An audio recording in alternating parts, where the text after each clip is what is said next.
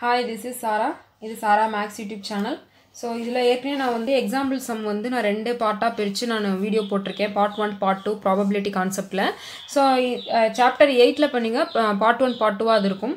அடுத்து part 3ல தான் 8.3ல இருக்க பயிற்சி கணக்குகள்லாம் ஒரு மொதல் 5 கணக்கு வந்து இந்த part 3 வீடியோவில் இருக்கும். நீங்கள் அதுக்கடுத்து உள்ள 5 கணக்குகள் பார்க்கணுன்னா part 4 வீடியோ, அதாவது அடுத்துள்ள வீடியோவை பாருங்கள். ஓகே, ஃபர்ஸ்ட் சம்மில் என்ன சொல்லியிருக்காங்கன்னா 3 நாணயங்கள் சுண்டப்படும் பொழுது கிடைக்கும் கூறுவெளியை மர வரைபடத்தை பயன்படுத்தி எழுதுக. ஸோ மர வரைபடம் வந்து நான் எக்ஸாம்பிள் சம்மில் வந்து காட்டினேன் எந்த மாதிரி போட்டிருந்தாங்க அப்படின்னு. ஸோ இப்போ அதில் வந்து நம்ம காயின் பொறுத்த வரைக்கும் 2 காயின் வச்சு மர வரைபடம் போட்டிருந்தாங்க. இப்போ வந்து இதில் 3 காயின் வச்சு கேட்டிருக்காங்க நம்மளை. ஸோ இப்போ நம்ம என்ன பண்ணோம்னா இங்கே ஒரு 3 காயின்ஸ் வந்து 3 காயின் இருக்க மாதிரி ஒன்று ட்ரா பண்ணிக்கோங்க. இல்லை அப்படின்னா 3 நாணயங்கள்னு எழுதிக்கோங்க, அதான் பெட்டர். 3 நாணயங்கள் இப்படி எழுதிக்கோங்க. ஸோ இதுவும் அதே மாதிரி தான் 3 நாணயங்கள் இருக்கும்போது நம்ம வந்து ஒன்றை மட்டும் கான்ஸ்டண்ட்டாக வச்சு 2 மாற்றுறது வந்து நமக்கு சிரமமாக இருக்கும். அதனால் நம்ம 2 நாணயங்களை வந்து கான்ஸ்டண்ட்டாக வச்சுக்கிறோம். ஃபஸ்ட்டு நாணயத்தில் வந்து ஹெட் இருக்கும், கரெக்டாக ஹெட் இருக்கும். ஹெட்டில் செகண்ட் நாணயத்தில் வந்து ஹெட்டை வந்து கான்ஸ்டண்ட்டாக வச்சுக்கோங்க. அப்போ ஹெட்டாக இருக்கும்போது அந்த தேர்ட் நாணயம் இருக்கு இல்லையா, அந்த தேர்ட் நாணயம் வந்து ஹெட்டாக இருக்கலாம் அல்லது டெய்லாக இருக்கலாம். ஓகேவா? அதே மாதிரி ஃபஸ்ட் நாணயம் ஹெட்டாக இருக்கும்போது செகண்ட் நாணயம் ஹெட் பார்த்தோமா. ஸோ செகண்ட் நாணயம் டெய்லாக இருந்தது அப்படின்னா தேர்ட் நாணயம் வந்து ஹெட்டாக இருக்கலாம் அல்லது டெய்லாக இருக்கலாம். ஸோ இதெல்லாம் possibilities. First காயினில் head, second காயினில் head, third காயின்லேயே head இருக்கலாம். அதே மாதிரி first காயினில் head, second காயினில் head, third காயினில் tail இருக்கலாம் அப்படின்ட்டு இந்த மாதிரி பாசிபிலிட்டிஸ் தான் இப்போ எழுதிட்டுருக்கோம். ஸோ ஃபஸ்ட்டு இது முடிஞ்சது. அதுக்கடுத்து ஃபஸ்ட் காயினில் ஹெட்டை கான்ஸ்டண்ட்டாக வச்சு எல்லாமே எழுதிட்டோம். அதே மாதிரி ஃபஸ்ட் காயினில் டெய்லை கான்ஸ்டண்ட்டாக வச்சுக்கோங்க. இந்த மாதிரி டெய்லை கான்ஸ்டண்ட்டாக வச்சுட்டு இதே மாதிரி தான் இங்கே என்ன பண்ணியிருக்கோமோ அதே தான் நம்ம இங்கே பண்ண போகிறோம். டெய்லை கான்ஸ்டண்ட்டாக வச்சுட்டோன்னா ஃபஸ்ட் காயினில் ஹெட் இருக்கும்போது ஒன்று அதில் ஹெட்டாக இருக்கலாம் இல்லது டெய்லாக இருக்கலாம். அதே மாதிரி செகண்ட் காயினில் வந்து டெய்ல் கான்ஸ்டன்ட் வச்சுட்டிங்கன்னா ஒன்ஸ் தேர்ட் காயினில் ஹெட்டாக இருக்கலாம் அல்லது டெய்லாக இருக்கலாம். ஸோ இது மாதிரி மார்க் பண்ணிக்கோங்க. இதுதான் வந்து மர வரைபடம், தேர்ட் காயினுக்குரிய மர வரைபடம். நீங்கள் கூறுவெளின்னு எடுத்து இப்போ எழுதி ஸோ என்னென்ன காம்பினேஷன்ஸ் இருக்கோ அது எல்லாத்தையும் எழுதி. ஸோ ஹெட் டெய்ல் எழுதியிருக்கேன். அதுக்கடுத்து ஹெட் டெய்ல் டெய்ல். அடுத்து இங்கே பார்த்தோன்னா tail head tail head tail head tail. ஓகேங்களா? ஸோ இதுதான் வந்து உங்களோட ஆன்சர். உங்கள் புக் பேக்கில் இந்த இது தான் கொடுத்துருப்பாங்க, இந்த கூறுவெளி தான் கொடுத்துருப்பாங்க. இதில் வந்து ஒன்று மிஸ் பண்ணிட்டாங்க, அதில் இருக்காது, பார்த்துக்கோங்க. ஸோ இதுதான் ஃபஸ்ட் சம்க்குரிய ஆன்சர். இப்படி தான் நம்ம வந்து ப்ரெசென்ட் பண்ணணும். செகண்ட் சம், ஒரு பையில் உள்ள 1 முதல் 6 வரை எண்கள் குறிக்கப்பட்ட பந்துகளிலிருந்து 2 பந்துகள் எடுப்பதற்கான கூறுவெளியை மர வரைபடம் மூலமாக குறிப்பிடுக. ஸோ இங்கேயும் மர வரைபடம் தான் கேட்டிருக்காங்க. இங்கே என்ன சொல்லியிருக்காங்கன்னா ஒரு பையில் வந்து 1, 2, 3, 4, 5, 6ன்னு நம்பர்ஸ் மார்க் பண்ணி ஒரு பாலில் நம்பர்ஸ் மார்க் பண்ணி அதில் அந்த பையில் போட்டிருக்காங்க. நம்ம வந்து என்ன பண்ணுறோம்னா கண்டினியூஸாக 2 பால்ஸ் வந்து எடுக்கிறோம். அப்போ நம்ம எடுக்க போகிற அந்த 2 பால்ஸ் வந்து எந்தெந்த நம்பர்ஸ்லாம் இருக்க முடியும் அப்படின்றத நம்ம படம் வரைஞ்சி இப்போ காட்டுறோம். ஓகேங்களா? ஸோ ஃபஸ்ட்டு வந்து என்ன பண்ணுறோன்னா இங்கே நீங்கள் ஃபஸ்ட்டு எழுதிக்கோங்க 6 பால்ஸ்னு, 6 பந்துகள்னு எழுதிக்கோங்க. இப்போ ஃபஸ்ட்டு பால் வந்து ஃபஸ்ட்டு நம்ம எடுக்க போகிற பால் வந்து 1ஆ இருக்கும்போது நம்ம செகண்டாக இருக்க பால் வந்து நம்ம கான்ஸ்டண்ட்டாக வச்சுக்கிறோம். 1ன்னு சப்போஸ் நான் ஃபஸ்ட் எடுக்கிற பால் 1ஆ இருந்துச்சு அப்படின்னா நான் செகண்ட் எடுக்க போகிற பால் என்னவா இருக்க சான்சஸ் இருக்குது அப்படின்னா ஒன்று வந்து 2ஆக இருக்கலாம், இல்லைன்னா 3ஆக இருக்கலாம், 4ஆக இருக்கலாம், 5ஆக இருக்கலாம், இல்லைன்னா 6ஆக இருக்கலாம். கரெக்டாக? ஏன்னா நான் ஃபஸ்ட்டு 1 எடுத்துட்டேன். அப்போ மீதி வந்து இந்த நம்பர்ஸ் உள்ள பால் மட்டும்தான் இருக்கும். அப்போ செகண்ட் எடுக்க போகிற பால் வந்து இதுலேருந்து ஏதாவது ஒன்று நமக்கு கிடைக்கும். அதே மாதிரி நான் எடுக்க போகிற பால் வந்து ஃபஸ்ட்டு எடுக்க போகிற பால் வந்து சப்போஸ் 2ஆ இருந்துச்சு அப்படின்னா அப்போ எனக்கு வந்து செகண்டாக நான் எடுக்க போகிற பால் என்னென்ன நம்பர்ஸ் இருக்க சான்சஸ் இருக்குது? 2 ஆல்ரெடி இருக்குது, அதனால நம்ம 2 போடக்கூடாது, 3 தான் போடணும். அடுத்து 4, 5, 6, ஏன்னா 6 பால்ஸ் இருக்குல்ல அதனால. அதே மாதிரி சப்போஸ் நான் ஃபஸ்ட்டு எடுக்க போகிற பால் வந்து 3 இருந்தது அப்படின்னா நான் வந்து செகண்ட் எடுக்க போகிற பால் வந்து என்னென்ன நம்பர்ஸ் இருக்க சான்சஸ் இருக்குது? 1, 2, 4, 5 and 6. ஓகேங்களா? ஸோ அதை நீங்கள் நீட்டாக எழுதிக்கோங்க 1/1. அதுக்கடுத்து 4. நான் ஃபஸ்ட்டாக எடுக்க போகிற பால் வந்து 4 இருந்ததுன்னா நான் செகண்ட் எடுக்க போகிற பாலில் எந்த நம்பர்ஸ்லாம் எனக்கு இருக்கும் அப்படின்னா, ஸோ 4 எடுத்தாச்சு. ஸோ அதனால் இங்கே 4லாம் வராது. செகண்ட் எடுக்க போகிறது வந்து அந்த 4 போயிடுச்சு வெளியே. ஸோ மீதி இருக்க பால்ஸ் தான் இருக்க முடியும், அதாவது ஒன்று. அதே மாதிரி 5 இருந்துச்சு அப்படின்னா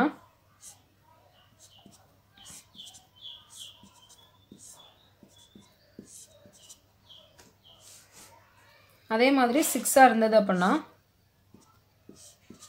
செகண்ட் எடுக்க போகிற பால் வந்து இந்த 5 நம்பர்ஸில் ஏதாவது ஒரு நம்பர் இருக்க மாதிரி இருக்கும்.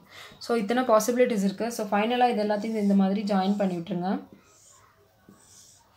அந்த 6 பந்துகள் அப்படின்றத நீங்கள் கொஞ்சம் சென்டரில் போட்டுக்கோங்க. ஸோ இதுதான் இதுக்குரிய மர வரைபடம்.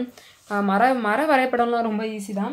ஸோ இது நீங்கள் ஃபைனலாக நீங்கள் இந்த எஸ்ன்னு போட்டு என்னென்ன காம்பினேஷன் இருக்கோ அதெல்லாம் எழுதிருங்க. ஃபஸ்ட்டு வந்து 1,2, அதுக்கடுத்து 1,3, இதெல்லாம் ஒரு செட் ப்ராக்கெட் போட்டு எழுதிக்கோங்க கூறு வெளியெல்லாம். அதுக்கடுத்து 1,4. ஸோ இந்த அதே மாதிரி 2,1, 2,2. ஸோ என்னென்ன காம்பினேஷன்ஸ் இதில் இருக்கோ எல்லா காம்பினேஷனும் நீங்கள் எழுதணும். ஸோ இதுதான் செகண்டோட ஆன்சர்.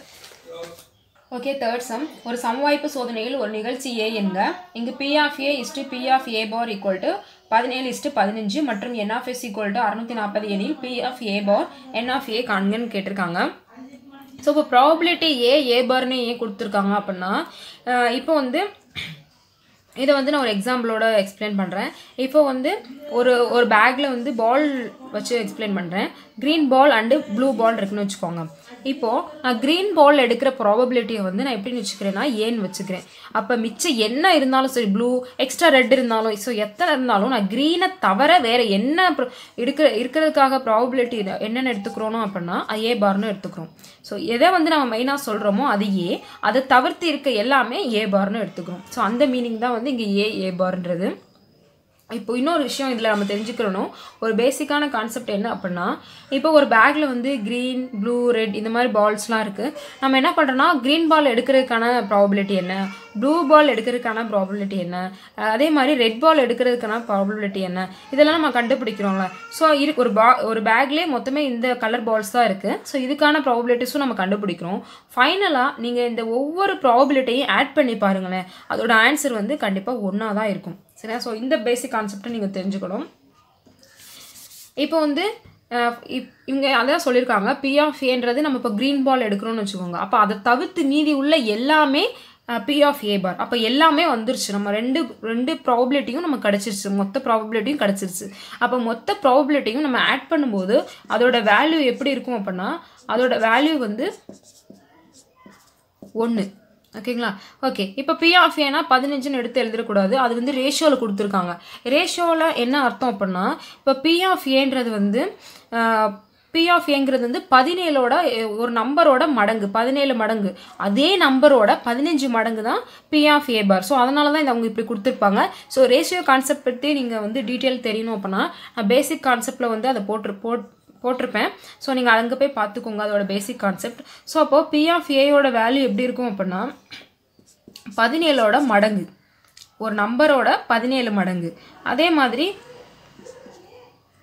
ஸோ அதே நம்பரோட 15 மடங்கு தான் P of A bar. ஒரு நம்பரோட 15 மடங்கு, அதே நம்பரோட 17 மடங்கு வந்து P of A இருக்கும். ஸோ இப்போ இந்த ரெண்டு ப்ராபபிலிட்டி நம்ம ஆட் பண்ணும்போது நம்ம கிடைக்க போகிற ஆன்சர் வந்து 1. அப்போ ரெண்டையும் நம்ம ஆட் பண்ணோன்னா 32x equal to 1. அப்போ எக்ஸோட வேல்யூ என்ன, 1/32. இப்போ நம்ம P of Aயோட ப்ராபபிலிட்டி என்ன, P of A பாரோட ப்ராபபிலிட்டின்னு நம்ம கண்டுபிடிச்சிடலாம். ஏன்னா P of Aயோட ப்ராபபிலிட்டி 17x. அப்போ 17 × 1/32 தான் அதோட probability. P of A பாரோட probability என்ன, 15x. அப்போ 15 ×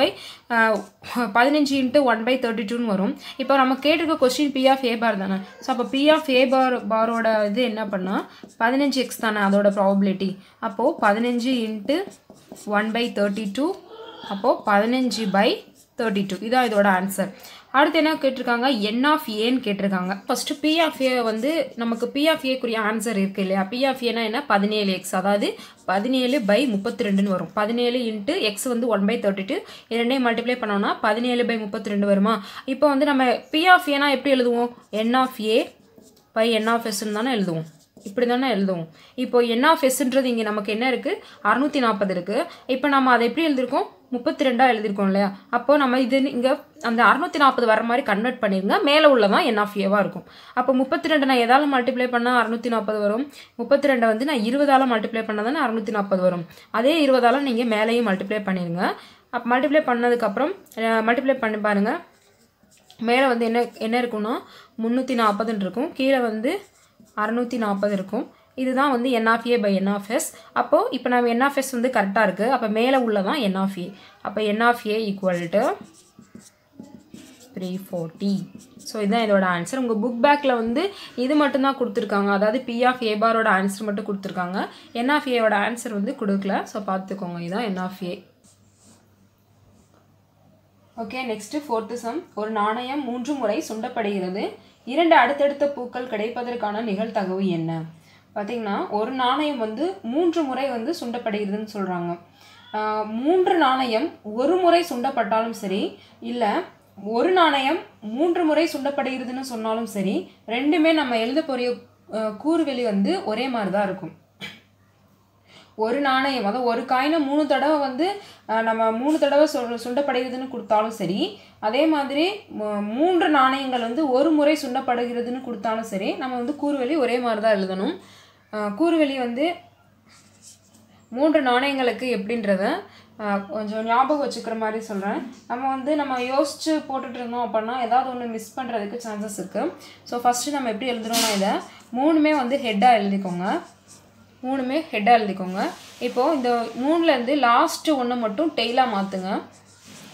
அதுக்கப்புறம் இந்த டெய்ல் லாஸ்ட்டாக எழுதிருக்கோம்ல, இதை வந்து கொஞ்சம் இந்த இடத்துல ட்ரான்ஸ்ஃபர் பண்ணிக்கோங்க, சென்டராக கொண்டு வந்துடுங்க. ஸோ லாஸ்ட்டில் இருக்கிறது சென்டராக கொண்டு வாங்க. அதுக்கடுத்து வந்து இங்கே இருக்கிறது வந்து ஃபஸ்ட்டாக கொண்டு வந்துடுங்க. அப்போது இந்த சைடு உள்ள டீ வந்து இந்த பக்கம் கொண்டு வரும். அதே மாதிரி இந்த பக்கம் உள்ள டீ வந்து அதுக்கு முன்னாடி உள்ள இடத்துக்கு கொண்டு போகிறோம். ஸோ அதுக்கப்புறம் கொண்டு போக முடியாதுல்ல, அவ்வளோதானே, 3 இடம் தான் இருக்குது. ஸோ அதுக்கடுத்து என்ன பண்ணுறோம் அப்படின்னா 3மே ஃபஸ்ட்டு ஹெட்டாக போடணும்ல, இப்போ 3மே வந்து டெய்லாக போடுங்க. இப்போ ஃபஸ்ட்டு நம்ம பண்ண மாதிரி தான் 3மே டெய்லாக இருக்குது. ஸோ லாஸ்ட்டு மட்டும் டெய்லை வந்து ரிமூவ் பண்ணிவிட்டு ஹெட்டாக மாற்றிடுங்க. அதே மாதிரி இந்த ஹெட்டை வந்து முன்னாடி இந்த இடத்துல ட்ரான்ஸ்ஃபர் பண்ணிடுங்க. அப்புறம் இந்த ஹெட்டை வந்து சென்ட்ரலில் இருக்கிறத முன்னாடி கொண்டு வந்துடுங்க, HTT. ஸோ இந்த மாதிரி வந்து நம்ம இந்த மாதிரி எழுதலாம். ஸோ மிஸ்டேக்காக வராது. இந்த மாதிரி எழுதும்போது நம்ம யோசிச்சு எழுதிட்டு இருந்தோம் அப்படின்னா அது வந்து டைம் எடுக்கும், ஏதாவது ஒன்று மிஸ் பண்ணிடுறதுக்கு சான்சஸ் இருக்குது. ஓகே, இப்போ கொஸ்டின் என்ன கேட்டிருக்காங்கன்னா 2 அடுத்தடுத்த பூக்கள் கிடைப்பதற்கான நிகழ்தகவு என்னன்னு கேட்டிருக்காங்க. ஸோ நம்ம வந்து கூறுவெளி எழுதியாச்சு. அப்போ வந்து n of s என்னவாக இருக்கும்? n of s equal to, so நம்ம கவுண்ட் பண்ண ஏற்கனவே சொல்லியிருக்கேன் நான், 3 காயின்னா அதோட n of s எப்படி இருக்கும் அப்படின்னா 8 இருக்கும். ஒரு காயின் அப்படின்னா 2 காயின் அப்படின்னா n of s வந்து 4ன்னு இருக்கும். ஒரு காயின்னா 2ன்னு இருக்கும். ஸோ 2 பூக்கள் வந்து அடுத்தடுத்த மாதிரி இருக்கணும் அப்படின்றாங்க. கொஸ்டின் நல்லா பாருங்கள். ஸோ 2 பூக்கள் இருக்குது அப்படிங்க. பூக்கள்னு எதை சொல்கிறாங்கன்னா டீன்னு இருக்கதான் பூக்கள்னு சொல்கிறாங்க. அடுத்தடுத்து இருக்கணும். ஸோ ஒரு இதில் வந்து 2 இருக்குது அப்படின்னா அதை நம்ம அப்படியே எடுத்துக்கூடாது, அடுத்தடுத்தாக இருக்கணும். இப்போ பார்த்தீங்கன்னா இந்த இடத்துல அடுத்தடுத்து இருக்குது, இந்த இடத்துல 2 அடுத்தடுத்து இருக்குது, இங்கே 2 இருக்குது ஆனால் அடுத்தடுத்து இல்லை. கரெக்டாக இங்கே 2 இருக்குது பட் அடுத்தடுத்து இல்லை. இங்கே பார்த்தீங்கன்னா 2 இருக்குது, அடுத்தடுத்து இருக்குது. அப்போது அடுத்தடுத்து இருக்கிறது பார்த்தோன்னா ஸோ கொஸ்டினுக்கு ஏற்ற மாதிரி தான் நம்ம ஃபைன் பண்ணணும். நீங்கள் ஸோ 2 டெய்ல் இருக்குன்றதுனால 2 பூ இருக்குது அப்படின்றதுனால இதை எடுத்துக்க முடியாது. என்ன சொல்லியிருக்காங்கன்னா அடுத்தடுத்த பூக்கள்னு சொல்லுவாங்க. ஸோ அடுத்தடுத்த பூக்கள்னால் அப்போ இது ஒன்று வரும், இது ஒன்று வரும், அண்டு இது ஒன்று வரும். அப்போ இந்த 3 மட்டும்தான் வரும். அப்போ நம்ம அந்த கொஸ்டினை நீங்கள் எப்படி எழுதிக்கணும் அப்படின்னா அந்த நிகழ்ச்சியை 2 அடுத்தடுத்த பூக்கள் கிடைப்பதற்கான நிகழ்ச்சியை ஏ என்க அப்படின்னு எழுதிக்கோங்க. அப்போ ஏ ஈக்குவல் டு என்னவாக இருக்கும்? இதை நம்ம இந்த மார்க் பண்ணோம்ல, ஸோ அதை மட்டும் நீங்கள் இங்கே எழுதிக்கோங்க, HTT. அப்போ n of a என்ன? n of a வந்து 3. இப்போ நம்ம p of a கண்டுபிடிச்சிடலாம்ல. So p of a வந்து n of a by n of s. n of a வந்து என்னது? 3. n of s வந்து 8. ஸோ இவ்வளோதான் இதோட ஆன்சர். ஸோ 3 காயின்ஸ் வந்து இது மாதிரி சுண்டப்படுகிறதுன்னு சொன்னாலோ இல்லை வந்து ஒரு காயின் வந்து 3 டைம்ஸ் சுண்டப்படுகிறது அப்படின்னு சொன்னாலோ நீங்கள் வந்து இந்த இதுதான் எழுதணும். ஸோ இதை வந்து நீங்கள் மனப்பாடம் பண்ணணும்லாம் தேவை கிடையாது. ஸோ எப்படி அந்த 8மே நீங்கள் தப்பாமல் இந்த 8 பாசிபிலிட்டிஸும் கரெக்டாக ஒன்று விடாமல் கரெக்டாக எழுதணும். யோசித்து எழுதிட்டு அந்த மாதிரிலாம் இருக்க வேணாம். ஸோ இந்த மாதிரி ஞாபகம் வச்சுக்கோங்க, இந்த மாதிரி எழுதலாம் அப்படின்னு சொல்லிட்டு. ஸோ இதுதான் இதோட ஆன்சர். ஓகே, 5வது சம். ஒரு பொது விழாவில் 1 முதல் 1000 வரை எண்களிட்ட அட்டைகள் ஒரு பெட்டியில் வைக்கப்பட்டுள்ளன. விளையாடும் ஒவ்வொருவரும் ஒரு அட்டையை சம்பாய்ப்பு முறையில் எடுக்கிறார்கள். எடுத்த அட்டை திரும்ப வைக்கப்படவில்லை. தேர்ந்தெடுக்கப்பட்ட அட்டையில் எண் 5ஐ விட அதிகமாக உள்ள எண் இருந்தால் வர்க்க எண். அவர் வெற்றிக்கான பரிசை பெறுவார். முதலில் விளையாடுபவர் பரிசு பெற முதலாமாவார் வெற்றி பெற்ற பிறகு இரண்டாவதாக விளையாடுபவர் வெற்றி பெற ஆகிய நிகழ்ச்சிகளுக்கான நிகழ்தகவை காணுங்க. அதான் என்ன சொல்கிறாங்கன்னா, ஒரு ஃபங்க்ஷனில் என்ன பண்ணுறாங்க, 1 முதல் 1000 வரை வந்து ஒரு அட்டையில் வந்து எண்கள் வந்து மார்க் பண்ணி அவங்க வந்து விளையாடுறாங்க. ஒவ்வொருத்தவங்களும் ஒரு அட்டை எடுக்கிறாங்க. அதில் வந்து 500க்கு அதிகமாக, சரிங்களா, 500 விட அதிகமாக வர்க்க எண்ணாக இருக்கணும். வர்க்க எண்ணாக இருந்தது அப்படின்னா, அதாவது ஸ்கொயர் நம்பர், சரியா, ஒரு நம்பரோட ஸ்கொயர் நம்பராக இருந்தது அப்படின்னா அவர் வந்து வெற்றிக்கான பரிசை பெறுவார் அப்படின்னு சொல்லியிருக்காங்க, சரிங்களா. அப்போது நம்ம வந்து 1 முதல் 1000 வரை இருக்குது. ஆனால் 1 முதல் 1000 வரை இருந்தாலும் வெற்றி யாருக்கு அப்படின்னா 500க்கு மேலே வர்க்க எண்ணாக இருக்கிறவங்களுக்கு தான் வெற்றி. அப்போ அப்போதான் 1 to 1000 ஃபஸ்ட்டு டோட்டல் நம்பர்ஸ் என்னென்னா 1 to 1000, சரியா. இப்போது 500க்கு மேலே எத்தனை வர்க்க எண்கள் இருக்குன்னு நம்ம பார்க்க போகிறோம். ஸோ ஃபஸ்ட்டு வர்க்க எண் எதுவாக இருக்கும் அப்படின்னா 500க்கு மேலே ஃபஸ்ட்டாக இருக்க வர்க்க எண் வந்து 23 ஸ்கொயர் தான். 23ஓட ஸ்கொயரோட வேல்யூ என்ன அப்படின்னா 529. அதே மாதிரி 23னா 24 வரும், 25 வரும், 26, 27, 28, 29, 30. ஏன்னா நமக்கு 30 தெரியும். 30 ஸ்கொயர் பண்ணால் 900, அது நம்ம ஈஸியாக ஃபைண்ட் பண்ண முடியும். அதே மாதிரி 31 ஸ்கொயர்னா 961. இது வந்து நீங்கள் தெரிஞ்சிருக்கணும், இல்லைனா நீங்கள் செக் பண்ணிட்டு இருந்தீங்கன்னா டைம் ஆகிட்டே இருக்கும். ஸோ நீங்கள் வந்து தெரிஞ்சு வச்சுக்கோங்க, இல்லைனா வந்து அந்த ஃபஸ்ட் நம்பர் லாஸ்ட் நம்பராவது தெரிஞ்சிருக்கணும். ஸோ 1000க்குள்ளே அப்படின்னா 31 வரைக்கும் 1000க்குள்ளே வரும் ஸ்கொயர் நம்பர். 500க்கு மேலே அப்படின்னா 500ல் இருக்க ஒரே 500லேருந்து ஸ்டார்ட் ஆகிற நம்பர் வந்து 23லேருந்து ஸ்டார்ட் ஆகும். ஸோ இந்த இதெல்லாம் நம்ம தெரிஞ்சு வச்சுக்கணும். டோட்டல் எத்தனை நம்பர்ஸ் இருக்குன்னா 23லேருந்து 31 வரைக்கும் நீங்கள் கவுண்ட் பண்ணிங்கன்னா தெரியும். டோட்டலாக 23லேருந்து 31 வரைக்கும் 9 நம்பர்ஸ் இருக்கும். ஓகேவா, 9 நம்பர்ஸ் இருக்கும். இப்போ இங்கே என்ன சொல்கிறாங்க அப்படின்னா, முதலில் விளையாடுபவர் பரிசு பெற. அப்போது முதலில் விளையாடுபவர் பரிசு பெறும் நிகழ்ச்சியை ஏ என்க அப்படின்னு எழுதிட்டு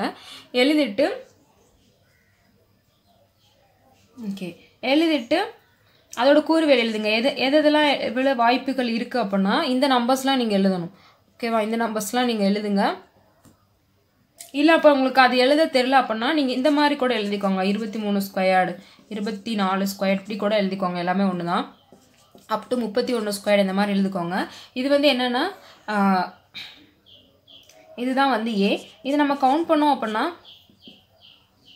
என் ஆஃப் ஏ வந்து கவுண்ட் பண்ணால் 9 கிடைக்கும். இப்போ நம்ம வந்து P of A கண்டுபிடிக்கிறோமா. P of A equal to என்னது, என் of A by N of S.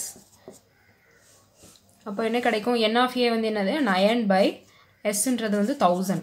So total numbers தானே எஸ். ஸோ இதுதான் ஃபஸ்ட் கொஸ்டினோட ஆன்சர். அதுக்கடுத்து முதலாம் அவர் வெற்றி பெற்ற பிறகு இரண்டாவதாக விளையாடுபவர் வெற்றி பெற. இப்போது இந்த கொஸ்டின் வந்து ஃபஸ்ட் கேட்ட கொஸ்டினோட லிங்காக இருக்குது. அதாவது ஃபஸ்ட்டு ஒருத்தர் வந்து ஜெயிச்சிட்டாரு, ஒருத்தர் வந்து ஃபஸ்ட்டு எடுத்த ஒருத்தர் வந்து ஜெயிச்சிட்டாரு. அவர் வந்து எடுக்கிறதுக்கான நிகழ்தகவு வந்து நம்ம கண்டுபிடிச்சிட்டோம். இப்போ செகண்டாக வரவர் வந்து எடுக்கணும். அவர் வந்து அவருக்கான பாசிபிலிட்டிஸ் என்னன்னு இப்போ கண்டுபிடிக்கிறோம். இப்போ செகண்டாக ஒருத்தர் வராரு. ஃபஸ்ட்டு ஒருத்தர் ஜெயிச்சுட்டு போயிட்டாரு. செகண்டாக ஒருத்தர் வரும்போது அப்போ நமக்கு டோட்டல் எத்தனை இருக்கும் அந்த இடத்துல, டோட்டல் என்ஆஃப்எஸ் எத்தனை இருக்கும் அப்படின்னா, ஏன்னா ஏற்கனவே ஒருத்தர் வந்து ஒரு சீட்டை எடுத்த மாத்திரமே அவர் வந்து ஜெயிச்சிட்டாரு. அப்போ ரெண்டாவது வந்து வரவருக்கு மொத்தம் டோட்டல் எத்தனை சீட் இருக்கும்னா 999 சீட்டு தான் இருக்கும். ஏன்னா ஃபஸ்ட்டு ஒருத்தர் எடுத்துட்டார்ல, அப்போ அந்த சீட்டு போயிடும். 999 சீட்டு தான் இருக்கும். இப்போது ரெண்டாவது இருக்கார்ல, ரெண்டாவதாக எடுக்க போகிற அதை வந்து நீங்கள் நிகழ்ச்சியை வந்து பின்னு வச்சுக்கோங்க. இரண்டாவதாக விளையாடுபவர் வெற்றி பெறும் நிகழ்ச்சியை பி என்க அப்படின்னு எழுதிக்கோங்க. அப்போது பி ஈக்குவல் டு, ஸோ இதில் வந்து இதில் வந்து ஃபஸ்ட்டு ஒருத்தர் வந்து எடுத்துட்டாரு, நம்பர்ஸ் எடுத்துட்டாரு, ஏதோ இந்தலேருந்து ஒரு நம்பர் தான் எடுத்திருப்பாரு. அப்போ ரிமைனிங் வந்து அது எந்த நம்பர்னு நம்மளால சொல்ல முடியாது, இல்லை எது வேணாலும் இருக்கலாம். அப்போ ரிமைனிங் வந்து நீங்கள் இது இந்த கூறுகளெல்லாம் இங்கே எழுத முடியாது, ஏன்னா நம்ம எதுன்னு தெரியாது, எந்த ஒரு நம்பர் வேணால் அவர் எடுத்துருக்கலாம், அதாவது ஒரு நம்பர் எடுத்துருக்கலாம். அப்போ ரிமைனிங் இங்கே என் ஆஃப் பி எப்படி இருக்கும்னா, இங்கே ரிமைனிங் என் ஆஃப் பி வந்து 8 இருக்கும். ஓகேவா? ஏன்னா இந்த ஒரு சீட்டு, இந்த 9 சீட்டில் இருந்தால் ஒரு சீட் எடுத்து ஃபஸ்ட்டு ஒருத்தர் ஜெயிச்சிட்டாரு. அப்போ ரிமைனிங் இருக்கிறது வந்து 999 சீட்டு. அதில் வந்து 8 பாசிபிலிட்டிஸ் தான் இருக்குது. சரியா? 8 பாசிபிலிட்டிஸ் இருக்குது. அப்போ பி ஆஃப் பி வந்து அதே தான், என் of B by N of S equal to 8/999. So இதுதான் இதோட ஆன்சர்.